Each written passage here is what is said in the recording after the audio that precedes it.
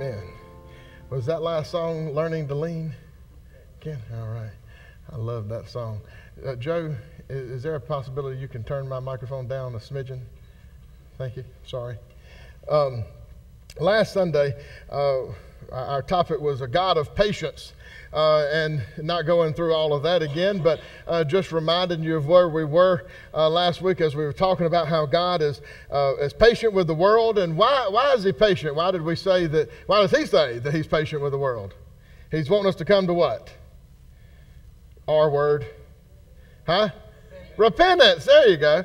He's wanting us to come to repentance. He's willing that none should perish, but that all would come to repentance in His Son, Jesus Christ. But this patience we were talking about last week is better described with the English word long-suffering, because He's kind of putting up with a situation because of what other people are doing. But as I mentioned in I think the very last point in your notes last week, that yes, He is a God of patience. And that is something that should provide us with a lot of comfort, but His patience is not unending. There's a limit. And I think it is pretty easy if you look around the world today, if you're paying attention to what's happening, that you can see that it just feels like His patience is coming to a quick end, doesn't it? I mean, I may be reading the tea leaves wrong. I mean, I don't know. But I can tell you, as I look around and I study the Bible and you see things that are happening in our country and happen around the world, and if you're a student of history, it's not the first time that you've had certain types of problems. This is the first time, as I look back at history, that the world is in the situation that the world's in. Of course, it's like the difference between having a flood, and we had one in 1994 here, but that was different than the global flood. Right? That was a situation of a different color. Well, you've always had localized problems, but we're having global issues now to which we've never seen before in the way things are brewing right now. And it just kind of feels like that the Bible every day is fulfilling itself right in front of our eyes, doesn't it? Doesn't it feel that way? I think it goes further than feels that way. I think it is that way. All right, but I just want to say today, maybe you think, well, maybe it isn't, but I think you'd be a nut to not almost feel that way, and I don't have to instill that in you. It's just hard not to look at what's taking place and not to scratch your head and go, something is brewing here in the world. All right, so I want us to look at this morning, watch and pray. And this is a particular message that hits home to me, and you'll know why as we read through the scriptures in a minute. But looking at Mark chapter 14, verses 32 through 42, it says, they went to a place called Gethsemane, and Jesus said to His disciples, sit here while I pray. He took Peter, James, and John along with Him and began to be deeply distressed and troubled. My soul is overwhelmed with sorrow to the point of death, He said to them. Stay here and keep watch. Going a little farther, He fell to the ground and prayed that if possible, the hour might pass from Him. Abba, Father, He said, everything is possible for you. Take this cup from me, yet not what I will, but what you will. Then He returned to His disciples and found them sleeping. Simon, He said to Peter, are you asleep? Couldn't you keep watch for 1 hour? Watch and pray so that you will not fall into temptation. The spirit is willing, but the flesh is weak. Once more He went away and prayed the same thing. When He came back, He again found them sleeping because their eyes were heavy. They did not know what to say to Him. Returning the third time, He said to them, are you still sleeping and resting? Enough. The hour has come. Look, the Son of Man is delivered into the hands of sinners. Rise, let us go. Here comes my betrayer. All right, so we have this depicted right behind me, don't we? And you have part of this verse that is right here. This is a particular passage that hits me because I'm involved in this scene as we portray this in the play every year. But think about this. What was Jesus asking of God? Let the cup pass from Him? What specifically? What is He saying? What is the cup? The wrath of God? Huh? And if His prayer had been answered in that particular part, what would be our state today? We We'd be lost and undone if that prayer was answered, if he hadn't given that last caveat, that why we put the last part right here, because to me it's the most important part of the prayer. If he was not there, the Father probably would have honored what he had said. He would have probably let the cup pass from him, figured out another way, and me and you would be really lost if he didn't provide for us a substitutionary atoning sacrifice through Jesus. So this shows you Jesus in his humanity when he was agonizing. Recall in the verse, and this is a freebie because this is not in your notes today, but he goes back. How many times does he pray the same thing? He just didn't pray that once. He went and he went back, he prayed it again. Nevertheless, he said though, not what I will, but what you will. And he surrendered to the will of the Father. A lot to learn about that. But I just want to be clear that of what Jesus, when it says he's agonizing, when we try, this is probably one of the parts of the play it's very difficult for us to portray correctly, because I don't know how in the world that you could possibly portray for people the agony that he was going through. And not that he was going through this, the agony while he was sweating drops of blood because he was scared of the cross. That's not the deal, folks. What was the most agonizing for him on the cross was when all of that sin was charged to his account and he felt separation from the Father. That's the cup he did not want to go through. He would have rather had not done that, okay, if it had just been in him and the humanity he was operating in right there at that particular time. Now, looking at the context of the verse itself, it's very important for you to pay attention to context. I try to reference this all the time in my sermon so that you don't miss the point, the overarching point, and take things outside of context. But here we have, and in verse 32, it says they went to a place. Well, they went, we know where they just went. They went to the Garden of Gethsemane, but where are they coming from? Huh? Yeah, they were coming from the Last Supper. They had just eaten the Passover meal, the Last Supper, so again, just imagine in the play, they've gone through that entire conversation that has taken place during the Last Supper, all the teaching that Jesus was given. Somebody, I'm going away from it. Where are you going? Why can't I come with you? All of these things that has happened. They've had the meal is over. They're leaving. They're going out in the dark of night to the Garden of Gethsemane. And this is where we're picking up here when they enter into the garden. So they get there in the garden, and last year I was able to have gone and probably around there, there were a couple of different areas we went into the garden, but I'm hoping somewhere along that walk, Jim, we probably crossed some of their paths or where they may have been around there. We can't know 100%, but we got close, all right. But I was able to spend some time. I would have loved to do it at night, but we got some time to spend by ourselves in the Garden of Gethsemane, right there, touching an olive tree, and in prayer. What a spectacular! I'm just telling you, folks. There's no way possible that you could go to any trip. There's nowhere on the planet that I'd rather go than to go to Israel and to experience the things I experienced there. Just a marvelous place to be. But here they were in nighttime, and you have, how many disciples are here? Wait, no. There you go. That's a good question. That's right, Earl. That's right. In verse 32, when it says they went to a place, how many disciples? 11, because Judas is not there. Where's Judas right now? He's making a financial transaction, getting some folks ready for the arrest. He's not yet done that yet, right? But he's not with them currently. So you got 11 disciples as far as verse 32 is concerned. They went, and he tells them at the end of verse 32, he tells this group, sit here while I pray, right? Right? Okay. All right, I want to make sure. Now, walk with me.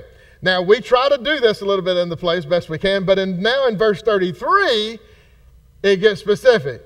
It says he took Peter, James, and John along with him, and then he began to be deeply distressed and troubled, okay? So at some level, they're walking along, they get to a place, they're all there. He leaves All right. If there's 11, he leaves how many? 8 somewhere. He takes Peter, James, and John, and he says, come over here with me for a little bit. At that point, it says he began to be deeply distressed. All right. So he saved for those 3 this showing of intense agony or distress. Why single out Peter, James, and John? Huh? John says they were the inner circle. Huh? They were what?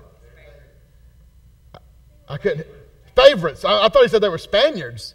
Okay. They were his favorites. Okay. They were his favorites. You could make a case for that almost, but he did mention Peter, James, and John a lot.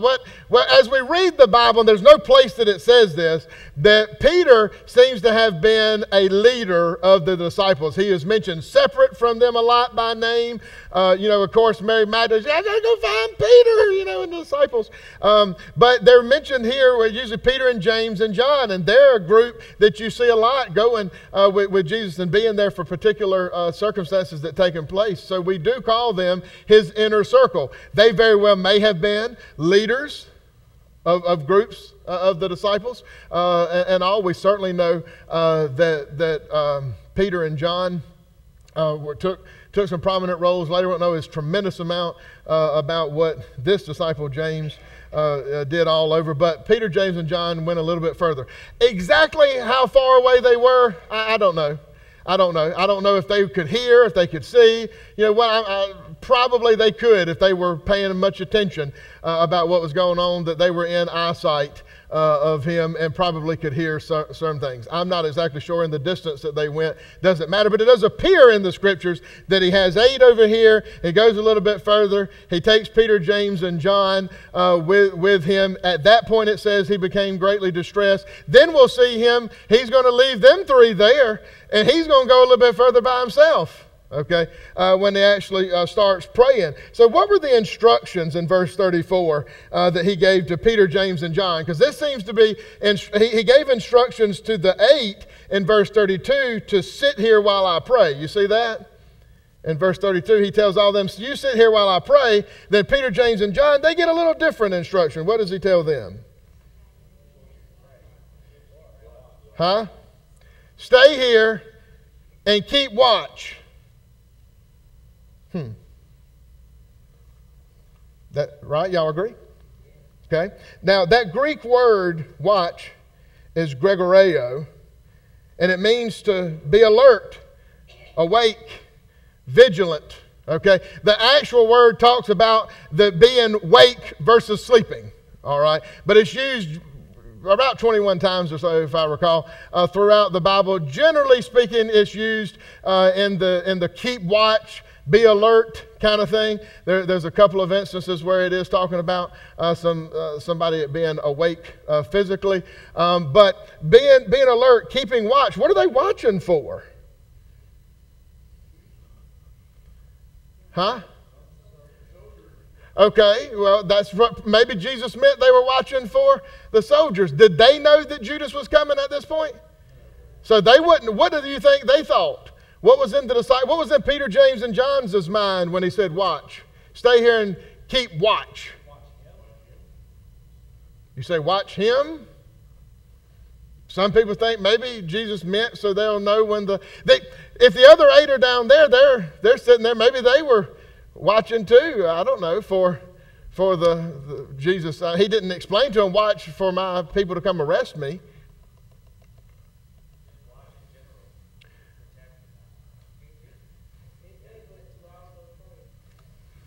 Not yet. Not yet. I just told you what the definition of the Greek word is.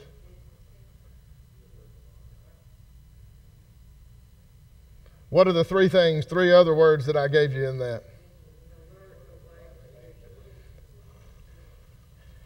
He could have just been meaning stay awake. I think he meant more than that. I don't think he meant watch out for the harm that was coming. I'm not sure that he meant watch me, although that would have been something he wanted them to do, and more possible than the other for me, that he meant watch that. I think it was something just a little more personal to them, though.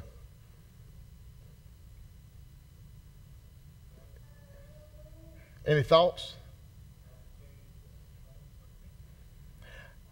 As we go forward into this, he's going to leave, right? He goes forward, he goes into the garden a little bit, and he prays. He comes back, all right, and he finds that they're asleep, right? Who does he wake up? He maybe woke up the three. I envision this in the way that it seems to be read, that he's going to where Peter and James and John are, right?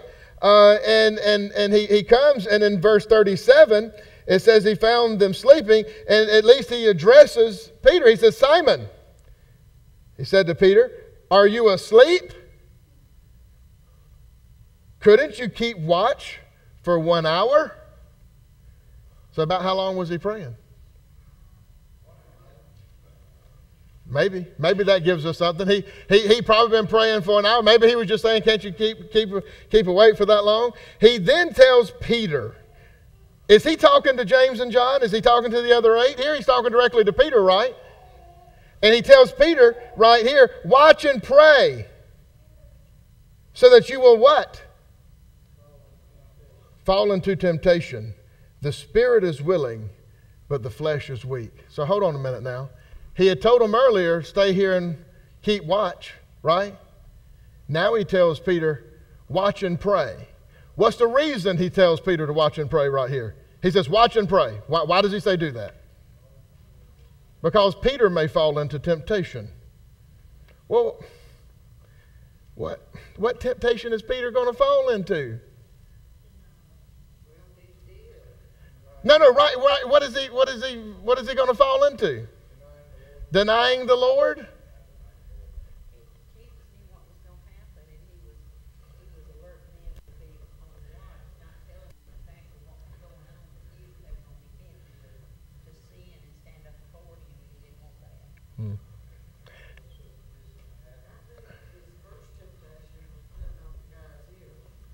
For Peter.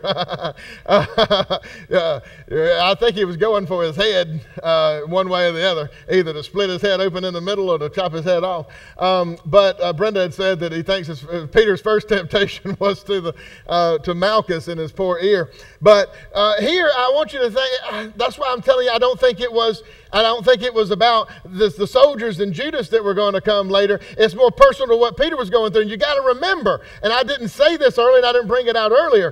In the conversation at the Last Supper, he says, one of you is going to betray me.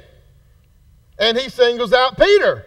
And Peter he's not having that at the Last Supper. Peter goes, I would be willing to die for you. And Jesus goes, okay, Peter, die for me? No. Before the rooster crows 3 times, you will deny me. Before the rooster crows, you will deny me 3 times, excuse me. And that happened later, right? So you see why he's telling this to Peter? He's telling Peter, watch and pray, lest you fall into temptation. For the Spirit, that's the Greek word pneuma. And it's not talking about the Holy Spirit. Some people try maybe, but it's talking about Peter. The Spirit is willing, but the flesh is weak. Peter was going, I'm not going to do this. No, Lord, no. I have the best of all intentions. I'm going to serve you no matter what, in every circumstances, no matter what happens. No, I'm not going to do that. So what does it mean that the Spirit is willing, but the flesh is weak? In your mind, you say, I'm going to do it. But that proves to be, don't you have a lot of context about this? Can't you identify with Peter about this yourself? Think about whatever your stuff is, whatever it is you go to, you say, well, hey, a lot easier to say I want to do that than it is to do it, to stop doing something that you want to stop doing. Paul struggled with that. He said the things I want to do, I don't do. The things I don't want to do, I do. That's the struggle. And nobody sometimes questions in your mind, but it's the application of that. It's like I see some people and they'll go, you know what, I really love this or that. Well, that's a strong word if your actions speak otherwise than that, because it's easier to say that you love than it is to actually act out love, right? So when Jesus is telling him, watch and pray, what is Peter doing? What is he trying to get Peter to do? What does this word, Gregorio, what does this word watch mean for him? How do you put watching into action for him?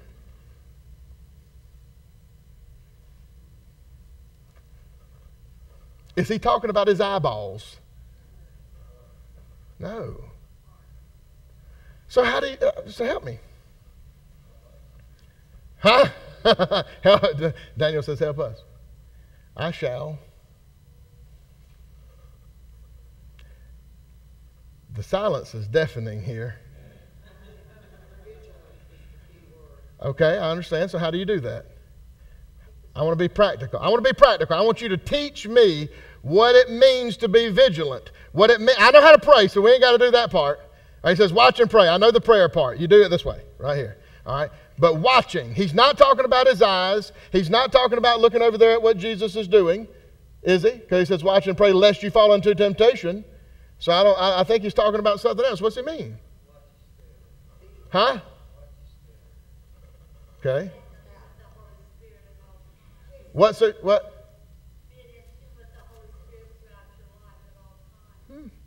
Okay. Somebody said something, Miss Virginia? Jesus was troubled because he knew he was going to be betrayed, but possibly told Peter to watch out, for the betrayal was coming. Yeah, but he wasn't really looking at his eyes. He wanted him to be in a place of preparedness. How about that? If I'm going to be vigilant, I'm going to watch my surroundings. I'm going to watch the people around me. I'm going to be very alert to what is going on around me. Okay, so can I put it this way in this English word, and I'll do it again. Can you agree with me that he's telling Peter to be prepared? So what would that mean, to be prepared? And I think that's an umbrella thing. I don't think that he's saying you got to sit here. And obviously, he needs to stay awake if he's going to be prepared for what's coming, right? He needs to wake up. He needs to look. He needs to watch what's happening. He needs to look over here, and his head needs to be on a swivel. You were kind of talking about that. What's going on around you? You need to be able to do that as well. But also, Peter needs to look internally at his soul. He needs to be alert about what his weaknesses are. He needs to be alert about what his strengths are. He needs to be alert about and in tune with what God's will is. You were saying this, Susan, earlier. What is God's will? What is the Holy Spirit? Be alert, be vigilant, be watchful. All of this stuff. See, sometimes when we say being watchful, we always keep looking at, we've got to read the news headlines. What's the current events that's happening? What's happening right now in the Gaza Strip? Is that a piece of being watchful? It most certainly is. But if that's all you're doing is looking at the news headlines for signs like that, but you're not looking at your personal preparedness, you think you're going to look at that and be prepared, but spiritually you're going to be in rot? What was Jesus more concerned about right here? It seemed like Peter's spiritual condition, didn't it? He said, watch and pray, lest ye fall into temptation. He's talking about what Peter's spiritual place was going to be at. That was his focus when he was looking at Peter. Because if you are, number one, spiritually prepared, if you're spiritually shored up and you're spiritually watchful about your own place, that's going to flow out to all of the other things that you need to do, right? So when he says watch and pray, what's the prayer part going to do for him? Huh?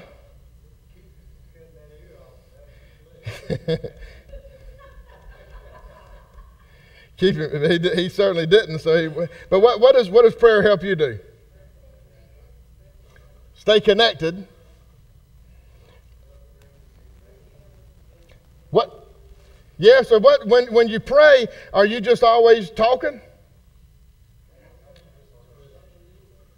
When he said watch and pray, prayer is maybe, because Jesus, listen, when Jesus was praying, he was laying out there before God what he wanted. Let this cup pass from me. He goes back, let this cup pass from me. Let this cup pass from me. He had to be listening to the will of the Father because he knew this is what I'm praying, but this probably isn't the will. So nevertheless, I'm going to surrender, God, to what your will is for me. So you got to be listening for that thing about what God, wants. Prayer is not just speaking. Prayer is also listening for that answer, listening for those directions that God is going to give you. It is a communal relationship between you and God where you are getting close and communing with Him, and He tells them to watch and pray. So His instructions to Peter and the other disciples are very applicable to you and I today. We don't need to miss this. You should be spending a great deal of time watching and praying. A great deal of time being vigilant, being alert. What we're dealing with today in our world, one of the greatest problems across the world today is apathy. You know what that means? Somebody tell me, or look it up. Means you just don't care. To be apathetic, you're just, whatever's going on, I don't care. And listen, I get it. It gets this way. You get this way in church when we talk to you about, the end is coming. Last week, this is the reason why we're here this week. Last week we talked about these scoffers that would come up and say, God must be slow in keeping His promises because it's not happened yet, right? So when you hear people say, oh, look over there. Look, there's a sign. There's a sign. There's that over here. You go, oh my gosh, all my life I've been in church. They've been saying that forever. They've been always, there's rumors of wars and, there's going to be wars and rumors of wars and there's going to be skirmishes and all of these things. I've been hearing about that. So you just walk around and you're going, we just take every day as it comes. In this verse, do you think that who would rather you be apathetic, God or Satan? He gets you to a place where you just don't care. You're not watching anything. You're just going around, and that's where people are just walking around in a fog today. And you have some people that are watching. You have a few others that may be praying. But being alert, I think that's being vigilant to what is taking place around you. Not just going, and again, this is not looking for every little bitty tiny detail that's all over the place, but you got to have your eyes open. And you got to look around at the world. God is telling you something. He's showing us things. He's doing things for us every single day to be able to give us examples of what we should do and what we shouldn't do to fulfill the Scripture. If you have Bible prophecy being fulfilled all the time, if you're not taking a look at it, you won't know what's happening. Me and Jim were talking about the other day, and we were over there. They have everything really necessary in Israel to get the temple ready. They have the red heifers to be able, and I was reading this the other day, that they can start sacrificing the red heifers. That was one of the most difficult things for them to be able to get. And they have, how many of them do they have? Is it 6? 5? 4? Okay. And so they just need one to get the thing going. So the temple and all of that, they have all the artifacts, they have everything ready to start getting this temple done. Now, if you look at this, just go out there on the news articles. They're writing about this right now, about Israel. You know where they're supposed to be sacrificing those red heifers? I read this in the secular news. Do you know, Jim, where they're supposed to sacrifice them? Where? What particular structure? Yeah.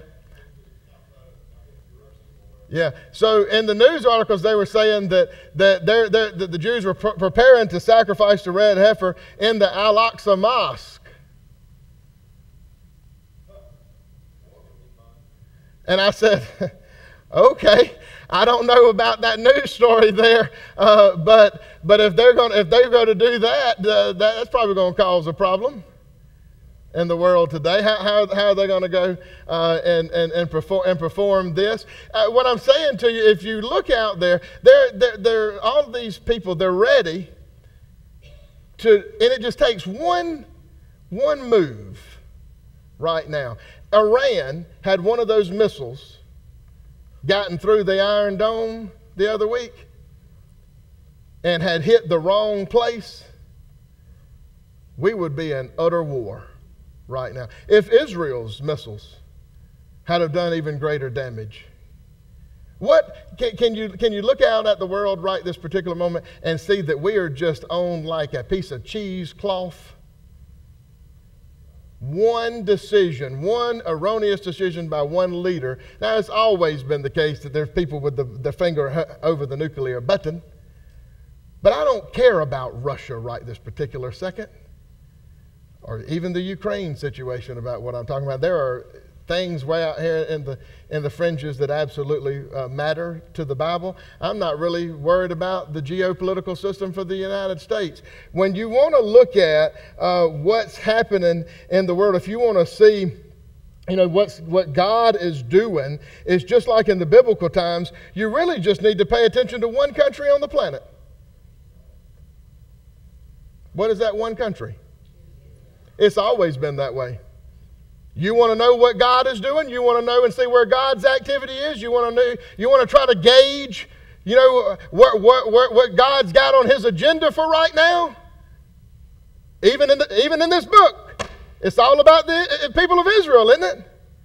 Lest we not forget them today. What's happening in Michigan? You may want to pay attention to what's happening in Israel right now if you want to be alert. Unless you're just apathetic. I'm not going to stand up here and tell you that every news headline that is out there, like I said, I read that about I'm not going to bring to you always the current news. You can read that yourself. Okay? Because I don't believe that every current event that happens is directly tied to something that's going to happen right here in the next moment. I look at it more in a trajectory period of where it's going than it is every little bitty day of what's happening. But what I know as I step back and I look at this, I probably was a little more apathetic sometime before. We got decades. This will happen sometime in the future. You know what changed my mind about things like that? You know what changed my mind? Something happened about 4 years ago. COVID changed my mind. I saw for the first time in my life how the world changed on a flat dime. Boom. And I went, See, sometimes we think, well, this has got to happen and that's got to happen. We've got to see 2 steps before the last one happens. We didn't see this coming. And right now, it could just be any number of 10 different decisions that could be made that would put us in just absolute different places than we're in right now that we're enjoying. Spiritual things that God has, it's as if when you read the Bible and it says, the Bible tells us this is going to happen and that's going to happen and this is going to happen. It's happening right now. All around us. And you can say, as I said earlier, you can make a case. I'm not saying you can't. You can make a case that we've seen this story before. You've not seen this whole story like this before.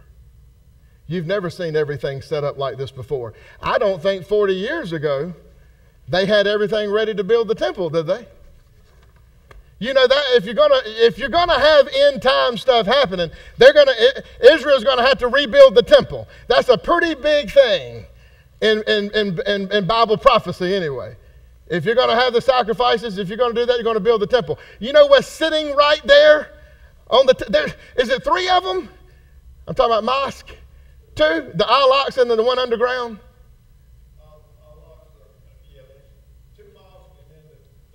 The Dome of the Rock is, You have 2 mosques and a Muslim shrine sitting where the temple needs to be. So people have gone, it's not going to happen right now. You got to see that stuff. You got to get those things out of the way.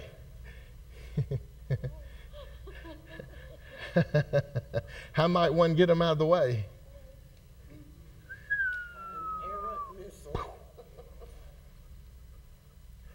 What have they just been doing?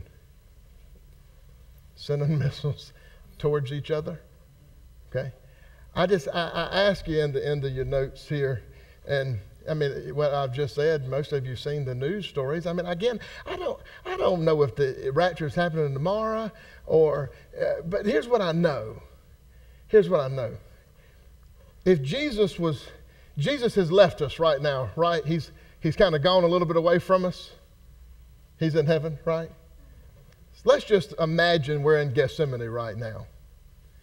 And he's coming back. He told us, hey, stay here, and y'all keep doing what you're supposed to be doing. I'm giving you some gifts and talents and abilities, and y'all keep the ministry going, right? I'm going to be sitting at the right hand of the Father.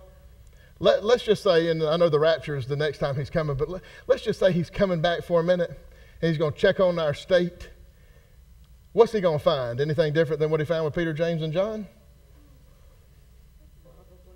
Is he finding us watchful and praying, or is he finding us asleep?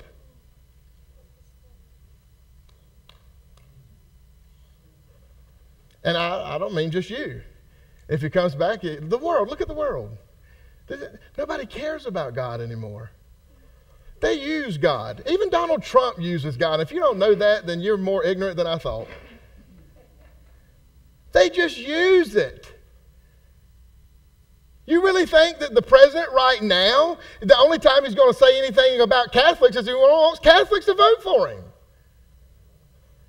And I don't really know about their spiritual condition. God does. But I know these people when they're up there, Congress and everybody, what they do. Most of them, even Mike Johnson probably right now, he's got such an important place. You know, and I think was a pretty decent Christian fellow. But when you get up there and you get in the belly of the beast, you got to be careful when you go, oh, they're the most saved Christian ever been. Look out. Politicians have not been that great. Okay, I'm not saying they're all bad, because they are not. But folks, we need to be watchful at what is taking place in our world today. And the folks that we are putting all of our emphasis on, this whole world, they do not care about God. Only time you hear them caring about God is when they think using his name or holding up a Bible for a photo op or talking about my religion or talking about my charitable giving helps them win an election. That is just it. Outside of that, even when you have people in a TV show today, when they say Jesus or God, that's usually in reaction to they're fixing to hit an oncoming car. Nobody really cares. Nobody's scared. Nobody's fearful about what God's going to do and the wrath that's going to come. Because you know what Satan's done? He has just had everybody, just saying everybody a bedtime story, and they've all gone to sleep. And what will happen is just what happened to Peter, James, and John. Look at the scriptures where it says here, Jesus in verse 41, returning the third time, he said to them, are you still sleeping and resting? What's the next word that NIV says, Joe? Doesn't have it up there. What's the next word after that question mark? Enough. Can you go back? What? You keep changing that background, so I don't know what's happening with that. Enough. What's it say? The hour has come. He's going to say that again, folks. There's an hour coming. Okay? There's an hour coming. Now listen, it's not that great a thing for the world, you know, as far as like people in the world. I'm talking about like sinful people. Because and even for you and I, the closer this time, and the closer it comes to this hour, it's going to get rougher and rougher and rougher. We're going to be praying for death. It's going to seem like sometimes we're going to hopefully be plucked out of there before it gets really, really, really, really, really bad. But there's going to be some tough times. We're living in tough times right now. And this is why we need to be every day being watchful and praying and being a part of what God has for us. But again, maybe it's be 2,000 more years before he comes. I don't know. But he has given me enough sense to look at the world and go, God, I'm not going to let it be by chance that I'm just going to leave these people languishing and just hope that that you're going to give us 2,000 more years. He's never told us to act that way. What he's told us is to act like it's the next second. He never said sleep. He never said slow down. He never said that we needed to rest for 10 years. He gave you one day. Work like a dog for 6, and you get one day. Okay, but just ask yourself for a moment: how are you in that area of apathy, or are you awake a little bit? And I'll be honest with you, some of you probably look at it too much. Some of you probably you watch that news like this. I tell you, don't do that. That hurts your brain. How many times can you see breaking news? I'm sorry, Tucker. Yeah. Breaking news. Same thing we heard yesterday and the day before that and all day today. Breaking news. Look, I'll be honest with you. You can just pull up there, look at it for about 5 minutes, and you will know what the main headlines are. Okay? But those people are trying to make money too. They're trying to keep you, especially the national stuff. I'm not talking about the local people as much. But people, we've got, that stuff will get you so bogged down, and you'll think, listen, this is an amazing time to be alive. You know why it's an amazing time to be alive? Because it's the time God gave us. It's the time He handpicked every single one of us to be breathing.